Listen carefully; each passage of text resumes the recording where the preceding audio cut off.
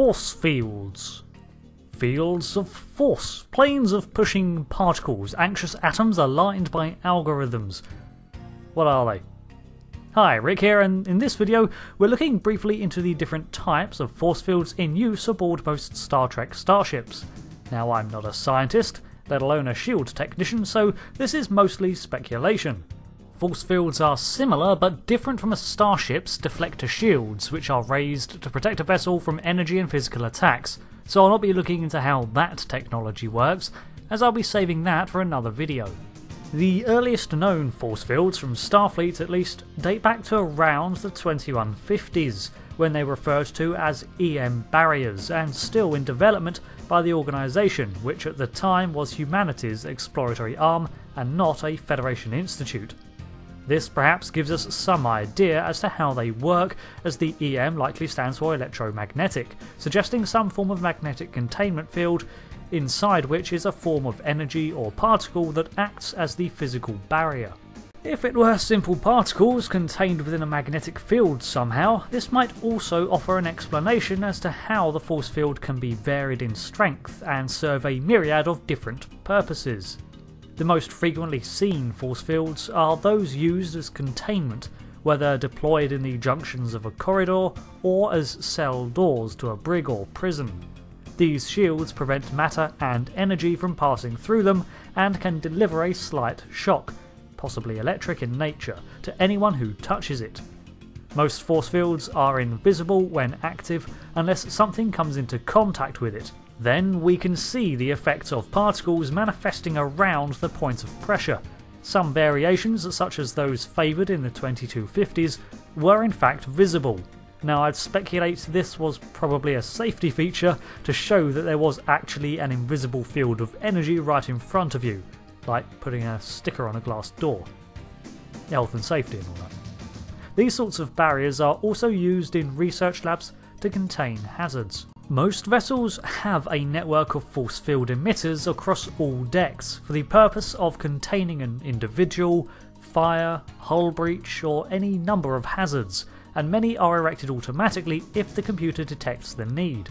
Although, under duress, say in a firefight, the emergency containment system can take precious seconds to respond, especially if its emitters are damaged, so it has to calculate a new method of containment or dig up power reserves from somewhere, usually when power was already in demand. This is why manual activation is sometimes required. Such fields can be activated by anyone from most control panels, but only certain individuals of rank can lock or override them. These also tie into the structural integrity field of a starship, which can deploy these energy fields around the framework or supports of a ship to take pressure off certain areas. Rather painfully, if a force field activates across a person, they will usually receive severe burns and then be flung clear, but not actually be bisected or anything so gruesome. Another use of force fields can be seen in the shuttle bay and cargo bay doors, which have a low intensity energy barrier that allows for a shuttlecraft, solid matter under thrust, to pass through but prevents air from rushing into the void of space. Very low force fields are a common use in holograms to give them a physical presence. This force field is so low in power that it delivers negligible shocks, but is also only one aspect of a holo projector, which is a complex enough myriad of technologies to simulate different substances, such as the warmth of skin, the coldness of ice, or the softness of a bed. So, if a force field is an electromagnetically contained stream of particles, could this be sci-fi scienced into explaining the versatility of how they function? I guess? Imagine that the EM containment walls go up, and then the space in between is flooded with particles.